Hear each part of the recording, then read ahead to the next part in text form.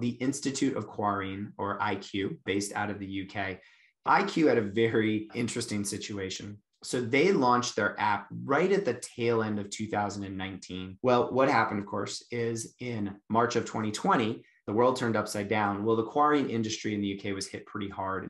And so the app all of a sudden became a very central point for being able to reach and communicate with members. But this is really where IQ pivoted and said, okay, we need to basically be there for our members. The first thing that they did is they really focused on how can we help our members to get through this season with education, with helping them with professional development.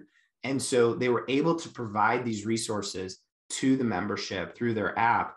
And what's really great about this is that basically when renewal time came around, they had 88% of their members do a full renewal.